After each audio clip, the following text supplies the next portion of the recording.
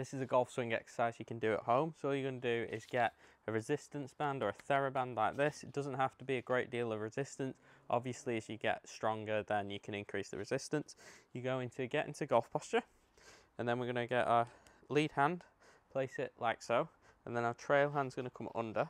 We're going to create some stretch on the band, and then all we're going to do is rotate to the top of the backswing, and then rotate back down to this position.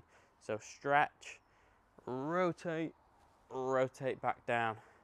Okay, so set up position, get that stretch, keep that stretch as you turn, and then keep that stretch as you transfer your weight into your left or lead side and you come down. That's really going to work on that trail scapula and really get you into a nice strong position.